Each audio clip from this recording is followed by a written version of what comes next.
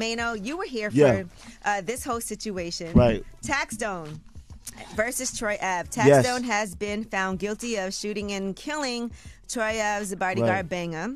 And that was during a T.I. concert in 2016 at Irving Plaza. You were there that night, I was Maino. there. It happened in the dressing room that I was occupying with me and Uncle Murder. We was performing that night, or we was set to perform that night. My only issue with that is that I just don't agree with the narrative that's been put out there as if, you know, Taxstone was there to try to look for a problem. Taxstone was actually there.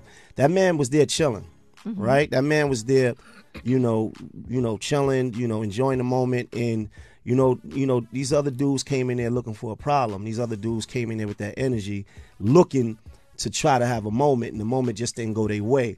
So, I mean, I just have I just in disagreement with the whole narrative of becoming a victim after you tried to be an aggressor. All right. Well, the one thing for Taxstone is that it was not first-degree murder.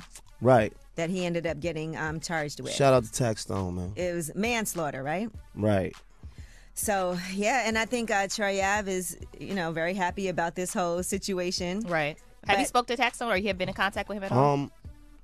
Throughout the time, somewhat, yeah, definitely. But I mean, my whole thing is this though: how you out here celebrating, you know, just getting on the stand after you tried to create a situation that, you know, that just didn't go your way, right? So and then here's another narrative that people, I see people out here trying to hang on to.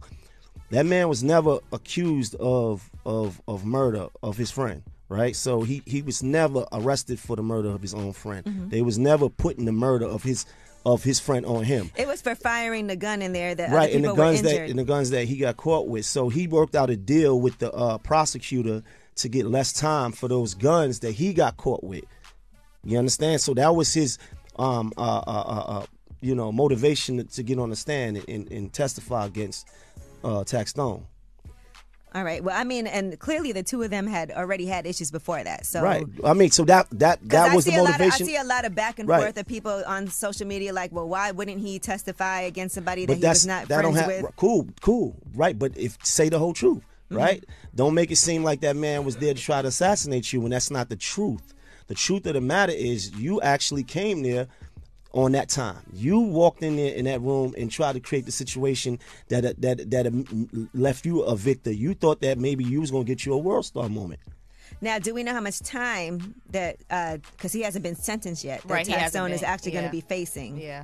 We don't know that yet. Nah, we're not going to know that until they actually sentence him. It's Bryce Davis on the check-in. And shout out to Maino for clearing this up with Angela Yee, because I never fully understood what happened. So to my understanding, back in 2016, there was a music venue called the Irving Plaza where Troy Ave and Taxstone was at. You know, Troy Ave is a rapper out of Brooklyn. Taxstone, he just started coming up on the podcast scene, but you know, he was a little known before that for doing things in the streets, from my understanding.